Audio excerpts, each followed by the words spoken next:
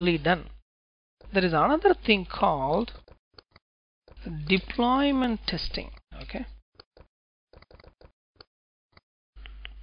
Okay, I have done all the testing, but you are not putting in real servers. So what they do is there is something called staging servers, right? The staging servers, meaning they are almost like real servers in production. When I say production, it means live environment. Production servers are the one which is really being used by customers even now, right? What they do is they mimic the same kind of a configuration. Maybe production will have 10 servers, they may have 2 staging servers, but put your product in that server because environment may cause some problems.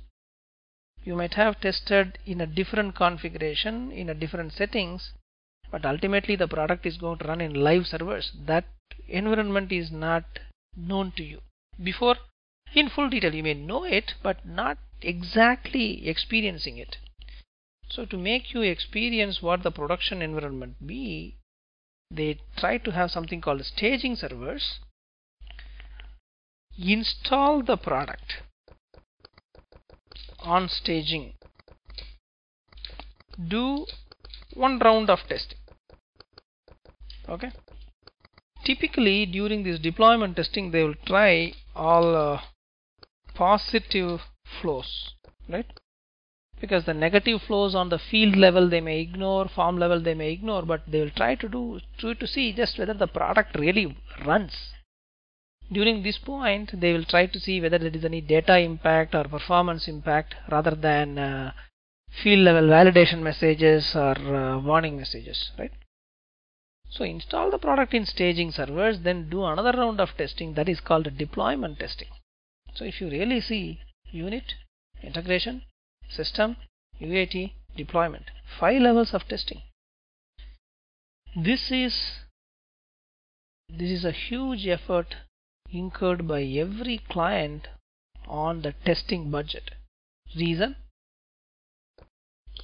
Get the best quality. This is the motto, right? To get the best quality, we need to go through that much of a pain. Many people will say, I think one of the guys here is asking, are all the people doing this kind of a testing? Okay, is everyone doing the testing, right? Is it real? Are you joking?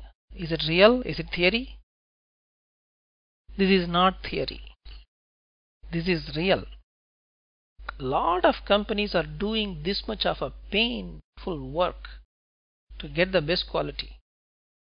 I can say in this way, all the best products have gone through this pain of testing. Without that testing effort, they have not reached. They have reached this position of best products. You name every software biggies, right? It's not that easy. Relentlessly, right? In fact, some products may even waited 1 decade to come out, but after the decade, they have got the hearts of everybody. Reason? The quality. Build, test, build, test, build, test, repeat, repeat. So you fine tune. I think many people might have seen the musicians practicing for hours, right? Practice for hours together. Why? I need to perform in the symphony, right? Then I must be perfect. No mistakes allowed. One album of a particular singer is getting, say, 10 million copies sold. That means that artist has attained that kind of a perfection. But the artist has practiced 4 hours, 5 hours together, maybe for months to do that. So if you want that kind of a quality, go for build, test again and again. I could show something. See, if you see here, I'm just clicking Notepad help. About Notepad, you could see something called build 2600. That means within Microsoft 2600 times Notepad has been tested, not just 1 or 2 times. But you could see that quality. Everywhere if you see a build number, just watch it. It will be a huge number. Reason? It takes those many iterations to attain perfection. Without that, it is not that it's not that easy. You have to wait. You need to have that patience, right? So I think one person here is asking, see, I'll be really bored to do this kind of a testing. Yes, there may be some boring times. I won't say it is always encouraging, because you may do 100 tests or even 200 tests. You may not find a bug. That shows the product attained maturity, right? It doesn't mean that you are inefficient, not able to find the bugs. That you are testing all the other side. You are at least saying, yeah, this product works in 200 different ways. At least you are ensuring that, right? You have to ensure 2 things. Product works as per specs. That is one area. Yes, you have to do that. Second area is product does not break in a wrong sequence of operation or due to wrong data. You need to test this also. Product works as per the specs. At the same time, product does not break when I do a wrong sequence of operation or due to a wrong data, right? So you need to test both. If product fails, you are finding a bug. If product works, you are achieving the first goal, right? So you need to do both. Sir, 2 full days I have worked, but I have not got any bugs. Fine. But you have done something good. Many people will feel bored if they don't get bugs. Don't be bored. At least you are doing that, the motto 1, product works as per the specs, right? That time it may be slightly boring, but if you don't do it, we may not attain that perfection. Only when you attain the perfection, you may be making billions, right? Take any product companies in the software field, they have got money only when they attained perfection.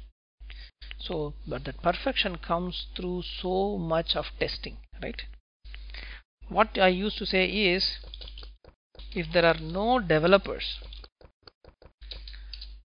then there is no product to use.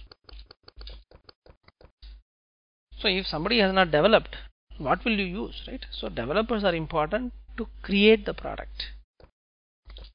If there are no testers, then there is no useful product. You may have some product, but it may be breaking here and there, left, right and center. So it is not useful, it is not usable. So somebody has to create, somebody to point out the mistakes. So somebody is there to fix that mistake. Unless this happens one after the other and repeatedly, it is very difficult to attain that kind of a perfection. Only when you attain the perfection, you can make millions and billions. Till then, you have to wait. You have to be patient, you have to be alert, you have to persevere that particular path of testing again and again and again. After all these things are finished, then product goes to maintenance, right? After deployment server, product goes to maintenance. Maintenance, we will take it in a separate session. Thank you.